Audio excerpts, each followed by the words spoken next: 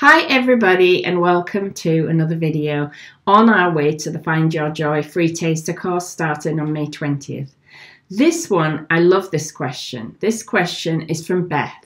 Beth says, I've moved my landscapes from more realistic to more abstract. I see so many images of landscape paintings that speak to me, and I sometimes feel that everything that I might do has already been done. Intellectually, I know that my work is unlikely to be like any other, but I feel unsure of my voice. So this is a great question, Beth, and I remember this feeling. So people would say to me, do the thing that feels most like you. Do your own art. Do you. Don't do someone else. And I'd think, but I don't know what that is.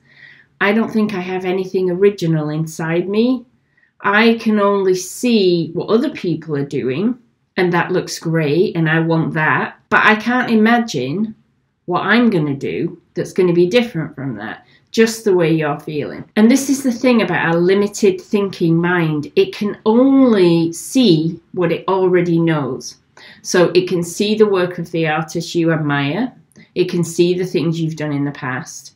It cannot envisage what is going to happen that hasn't happened yet. It has no way of imagining that. And so that makes us think that that thing is not possible. But if you look back over your life, there will be other things that have happened in your life that you could not have envisaged. When they happened, you look back, you think, oh yeah, I see how that happened. But it wasn't obvious to you, certainly before it had happened. And our art is like that. And it doesn't come to us in a big blinding flash. What happens is we start making our way forward, inching forward. We start pinching things from those people we've seen that we admire. We appropriate some colours or some marks or some compositions. I certainly did that. I actually spent some time copying into my sketchbook paintings that I admired. Sometimes I took the colours and then tried to make my own composition, but made myself mix their colours. Sometimes I tried to replicate their textures. I just copied in order to learn. I would never put any of that stuff up for sale. That was stuff for me in my sketchbooks or on scraps of paper. And a lot of it was very disappointing. A lot of it, I couldn't get the effects I could see other people getting. But the point was, I was just trying things out, and we all should do that and try out the things you love in other people's work and never worry that that's going to permanently, make you a permanent copy. That's not going to happen. You are going to be your own Beth. When your style starts to emerge, it will be clear to everyone that it's your style. It will be something you could not have imagined. Mine certainly was.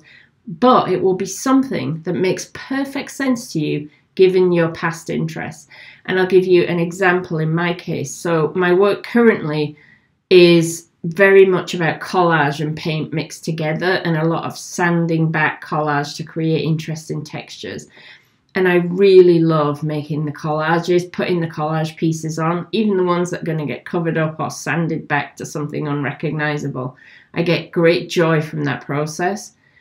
And it reminds me that when I was maybe 11, 12, 13, I got into a thing of making birthday cards for people using out of collage. So I'd get some card, and then I'd stick pieces of newsprint, anything, all related to things they loved. So if they were a football fan, then their favourite team would be all over this card. Anything to do with them, I would collage onto this card.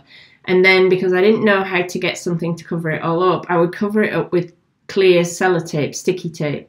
I would put strips of that on to protect it all. And that was their card. Now, I loved making those cards. Now here I am all these years later using collage and really enjoying applying it. It's just funny how these things come down through our lives, and it'll be something different for you.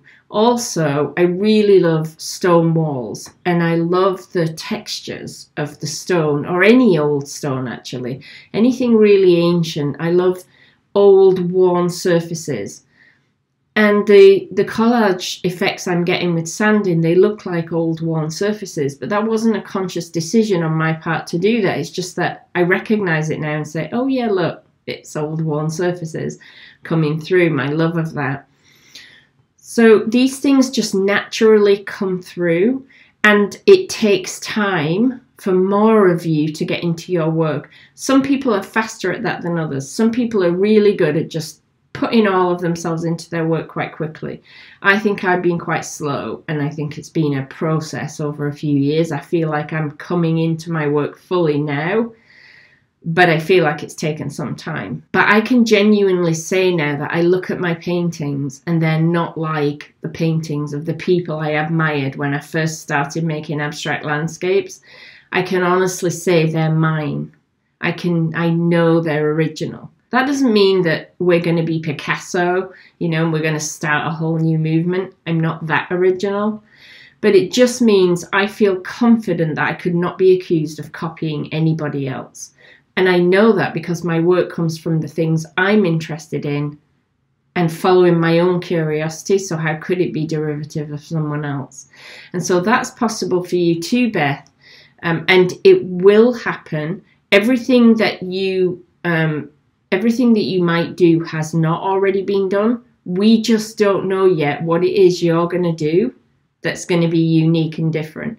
But I know you're going to do it. It'll be really interesting to see you work through the free course that's coming up in May, because a lot of what we do is about leading you through different exercises to start finding your own things.